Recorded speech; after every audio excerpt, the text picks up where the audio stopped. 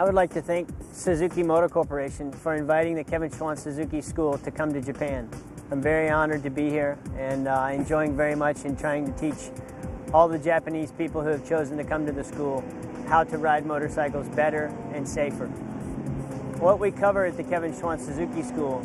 is all different types of riding, whether it's from braking or body position to upshifting and downshifting, being very, very smooth on the motorcycle.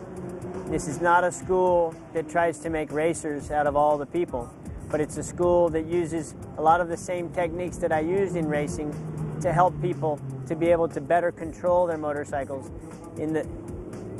out on the street. We cover body position, braking, all the safety skills that you need to be able to better control your motorcycle out there on the public roads. My message to the Japanese fans is thank you very much for all the support during my career. I sure hope to be able to see you all, whether it's at the Kevin Schwantz Suzuki School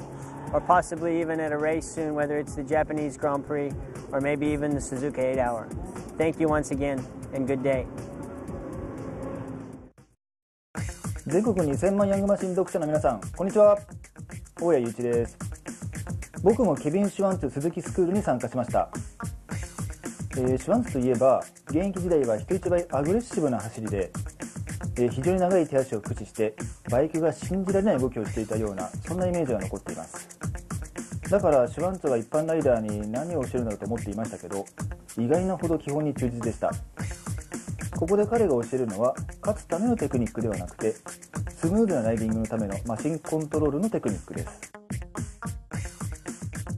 今回日本で初開催のケビン・シュワンツ鈴木スクールは30人限定の少人数制で2日間みっちりと行われました。教室で授業を受けてすぐにそれをコースで試すという理論と実践の繰り返しで、テクニック上達に向けて、これ以上ないというくらいに濃密で効率的なカリキュラムです。今回スクールが開催された鈴木の竜陽テストコースです。全長 6.5 キロ、直線2キロの高速コースで、シュワンツによるとブレーキングやスムーズな切り返し、コースの先を見通す力を身につけるのに適したレイアウトとなっています。